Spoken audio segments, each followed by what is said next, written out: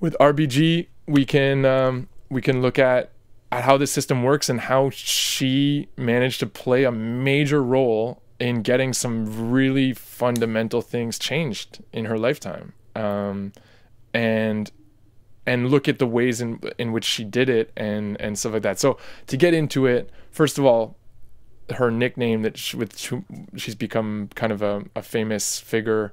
Some would say a feminist icon. Some would say it's broader than that, in terms of standing up for just the idea of equal rights for all people. Is the Notorious RBG. Obviously taken off of Notorious B.I.G., who's from Brooklyn.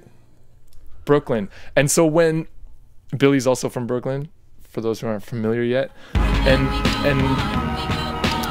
I just want to say that there's this fascinating moment where, you know, obviously when you call this 80-something-year-old tiny white woman judge character who, you know, is pretty soft-spoken and stuff, and you compare her to a braggadocious, over-the-top rapper like Notorious B.I.G., the size difference between the two of them, he's probably 2.5 times heavier than she is, I'm sure, was, you know. So I mean, there's like obviously all these contrasts. But one of the interesting things, so she's interviewed about this, and she says, well, actually we do have things in common. And there's this eruption of laughter, right? Like, ha ha ha, like I was making a joke. She's like, no, we're both from Brooklyn. Yeah Exactly. I don't know. And that's like, what did you think about that?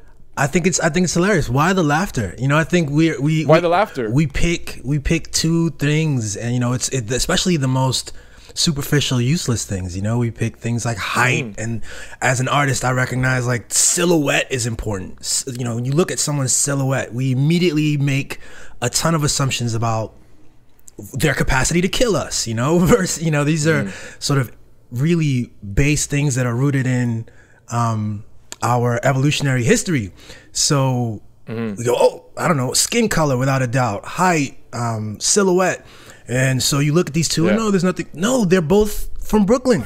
They're both human. And they're both wordsmiths. They're both wordsmiths. Yeah, exactly. Like, I mean, we can get crazy. We can go for days. I mean, they both have to eat several times a day. You know what I mean? Perhaps different amounts. You know what I mean? different amounts, perhaps. Yeah. So we can go on for days, but yes, they're both brilliant wordsmiths, and so that, you know, that's awesome. She's from Flatbush.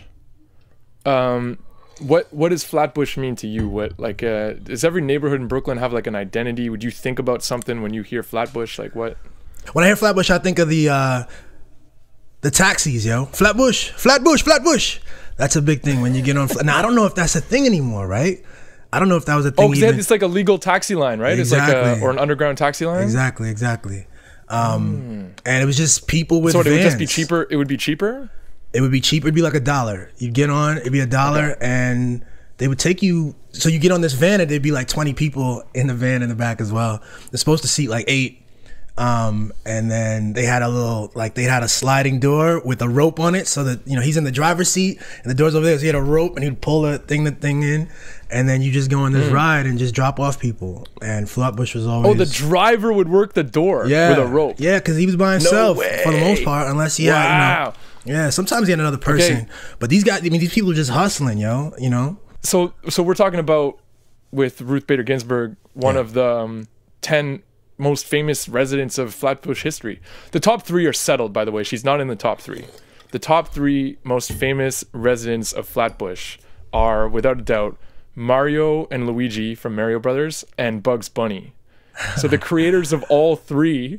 So in the Super Mario Brothers movie, they live in Flatbush. And then Bugs Bunny, Mel Blanc, the creator of Bugs Bunny, said he made Bugs Bunny's accent after a Flatbush accent. So these three of the most famous fictional characters of the 20th century, Mario, Luigi, and Bugs Bunny, are all from Flatbush. I mean, I guess sounds like Bugs Bunny's voice was done after a Brooklyn person. Maybe not.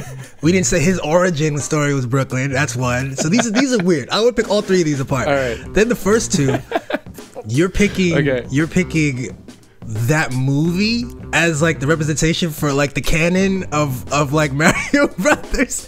Like it's, I mean, you got to take it all in. What, you're gonna say the movie's a liar? Like they just invented that this movie thing? is a liar. Mario and Luigi That are movie from is a liar. Flatbush. The game is not clear, right? The game. It's like the game starts. Where they get fall those from the sky and they're ridiculous running. accents from? Where they get those ridiculous accents from? Over the top. Well, obviously stereotype accents. there's an Italian connection here. Gotcha. But